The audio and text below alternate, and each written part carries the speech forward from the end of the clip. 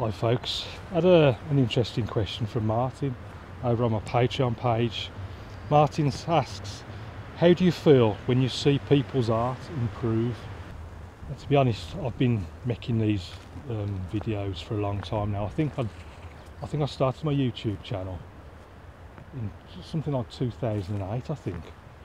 So it's been what's that, about 15 years now, and I must have done about, well, I know that there's well over 1,000 videos. There's probably another couple of hundred exclusive to my Patreon page.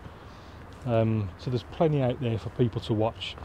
And yeah, I think with practice, people watching the videos over the years have practiced just like I have. I mean, I was nothing when I first started. I was exactly the same as everybody else. I haven't got any special talents or any God's gift or anything like that. It just came down to lots and lots of practice. I've always said anyone can do the same.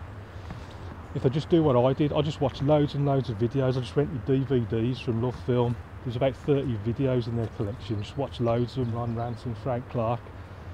And if people just do the same as what I did, just watch my videos.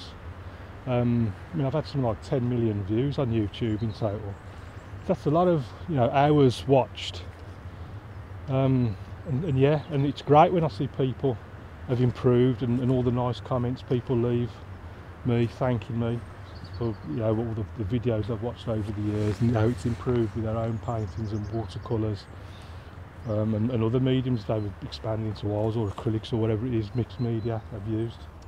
So yeah, it's a nice feeling when people leave comments and thank me for the help and for all the styles and techniques I've picked up, and then just same way that what I did. I sort of watched the TV artists like Bob Ross and Frank Clark and Ron Ranson.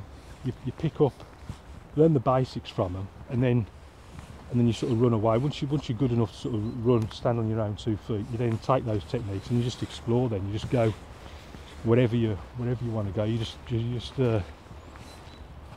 explore every single avenue that you can with every medium. Learn as much as you possibly can, just to keep experimenting. I think the key is to experiment and don't be afraid to make mistakes. So I hope everyone watching this has learned a little bit from what I've tried to show them over the years with the paintings. So thanks for your question, Martin. If anyone's got any comments or queries, just leave them in the comments section below, and I'll catch you on the next video.